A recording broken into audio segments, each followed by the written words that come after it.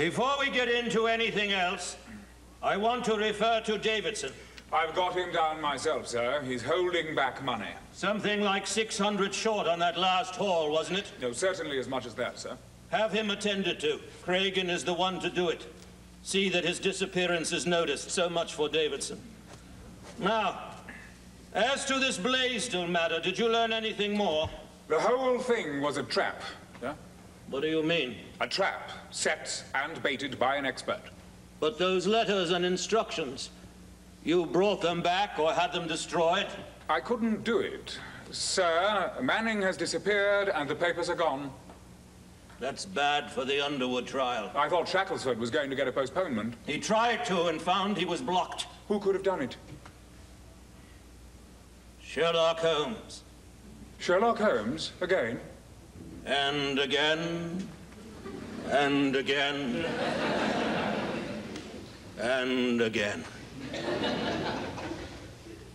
He's got hold of between 20 and 30 papers and instructions.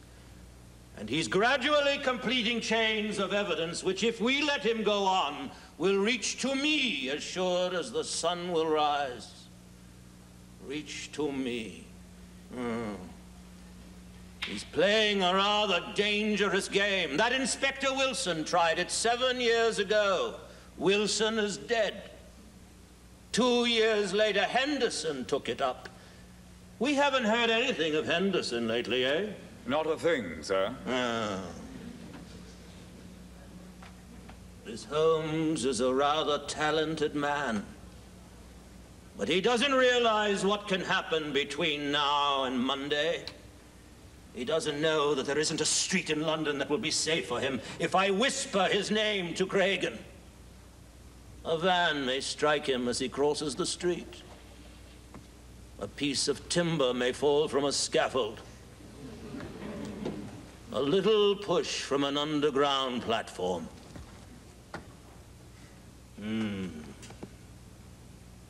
I might even pay him a little visit myself. Just for the satisfaction of it. Just for the satisfaction of it. If he declines to treat with me,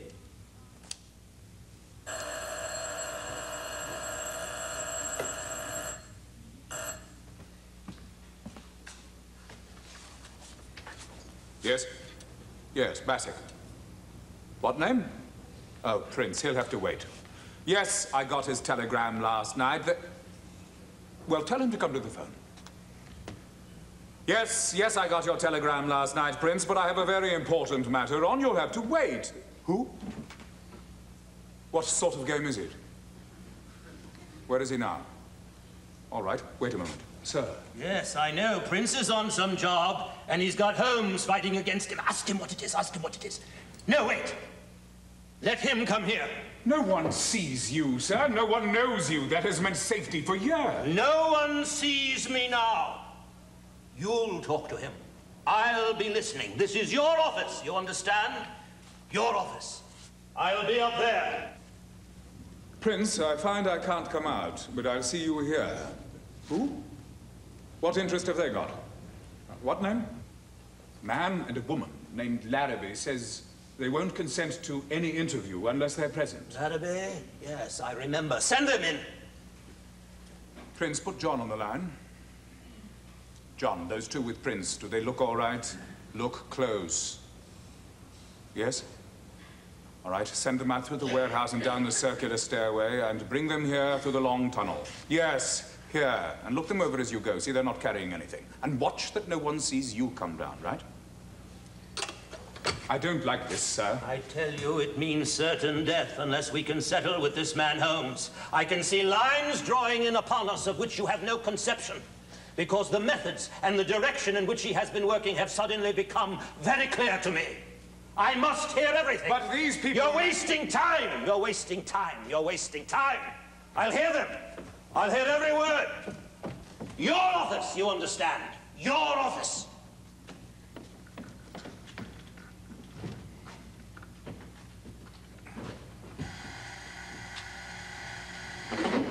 Number? Are the three with you? Keep your eye on them. If you see anything suspicious, drop your pencil.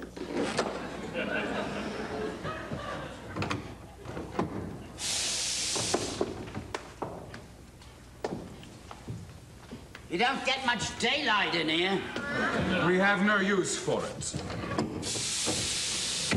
I suppose this is headquarters, eh? No, this is my private office. Oh? Yeah.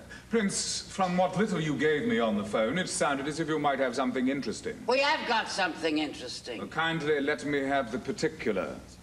Jim and Madge Larrabee here, which I knew from the early days, Madge and Jim, they picked up a girl in Hamburg whose sister had a very strong affair of the heart with a very high foreign nob who promised to marry her. But the family stepped in and threw the whole thing down. Now, he'd behaved very bad to her, let himself out. But he'd written her letters and given her rings and tokens, you see. And there were photographs, too. Now, these wouldn't look at all nice, considering who he is and the high title he's coming into. So when the girl up and dies, the letters and things fall into the hands of the sister, who's the girls my friend, Jim and Madge, have been nursing along. Where? At number 8 Norrington Road, where we'd be out of the way. How long have you been there? 2 years, the 14th of next month. And these letters, when do they reach their full value? It's now, don't you see? It's now. There's a marriage coming on. There's been offers. The problem is to get the papers into our hands. Where are they? The girl's got hold of them. We had a safe for her to keep them in, supposing that when the time came we could open it. But the lock was out of order, so we had Prince in last night to help, and the things were gone. She'd taken them out herself. And I'd no sooner got the box open, but who rings the doorbell but Sherlock Holmes? Sherlock Holmes? At your house? At my house. He didn't get those letters? He did, but he passed them back to the Faulkner girl. Passed them back? What does that mean? Who knows? And there's another thing that puzzles me. There was an accident below in the kitchen. A lamp fell off the table and scattered burning oil about. The butler came running up yelling fire. We ran down and a few buckets of water put it right out. The first thing to do is to get rid of your butler. Not discharge him, get rid of him. Craig in for that today as soon as it's dark. Mr. Larrabee will send the butler to the cellar for something. They'll be ready for him there. Dalton's van will get the body to the river. It need not inconvenience you at all, madam. We do these things quietly. What's the setter doing? He's on the Reading job tomorrow night. Put him with Craig in today to help with that butler. And there's something else we'll want. Have you seen those letters, photographs, whatever? Do you know what they're like? I have, sir. I've read through them carefully several times. Ah, well, do you think you could make me a counterfeit set of those things and tie them up so that they will look precisely like the packet Sherlock Holmes held in his hand last night? I could manage the letters. If you can manage those, I'll send someone who can do the rest. Bassick, that old German artist. Lüftner? Precisely, Lüftner. Send Lüftner to Mrs. Larrabee at 11. It is now 10:15. That gives you 45 minutes to reach home. I shall want the counterfeit packet at 11 tonight. 12 hours to make it. It will be ready, sir. Good. Bassick, notify the Lascar that I may require the gas chamber at Stepney tonight. The gas chamber? Yes. The one that backs over the river. Have Craig in there at 11:45 with the others. Mr. Larrabee, I shall want you to write a letter to Mr. Sherlock Holmes, which I shall dictate. And tonight, I may require a little assistance from you both. Meet me here at 11. This is all very well, sir, but you've said nothing about the financial arrangements. I'm not sure. You have no choice. No choice? No choice. No choice. No choice. I do as I please, and it pleases me to take hold of this case. Well, what about pleasing me? I am not so sure, but I shall be able to do that as well. I shall obtain the original letters from the girl and negotiate them for much more than you possibly could. In addition, you shall have an opportunity to sell the counterfeit set to Holmes for a good round sum. And the money obtained from both these sources shall be divided between us as follows. You will take 100% and I nothing. Nothing? Nothing. We can't negotiate for the letter, sir, until we know who they incriminate. Mr. Larrabee has not yet informed us. Mr. Larrabee is wise in exercising caution, Bassick. He values the keystone to his arch. But he will consent to let me know Professor Moriarty, that information we would prefer to give only to you.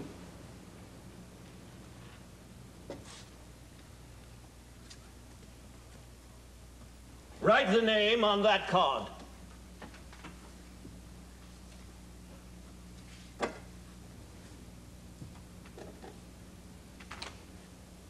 This is an absolute certainty.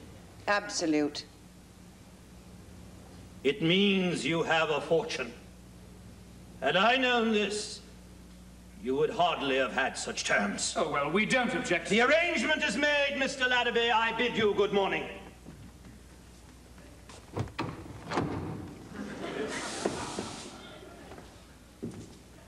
Madam, do not fail me with the counterfeit.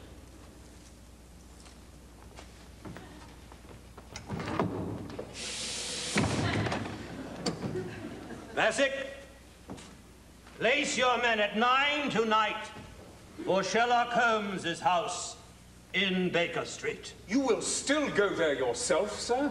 I will. But this meeting tonight at midnight to trap Holmes at the gas chamber and Stephanie at Swandam Lane. I will try him myself in Baker Street. In case of a slip, we'll trap him tonight in Swandam Lane. Either way, I have him, Bassick. I have him.